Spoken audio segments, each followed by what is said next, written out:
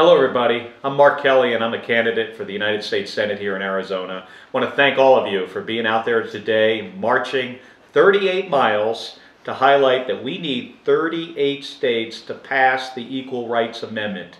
It deserves a hearing here in the state of Arizona, deserves a vote. This is incredibly important. I'm the product of a very strong mother who taught me so much about hard work and breaking barriers and having goals and plans and what it really takes to achieve great things. My wife, Gabby Giffords, such an incredible woman, taught me everything I know about how to use policy to improve people's lives.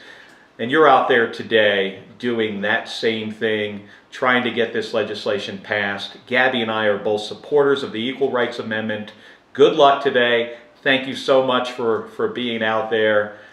We really appreciate all of you are doing. Thank you.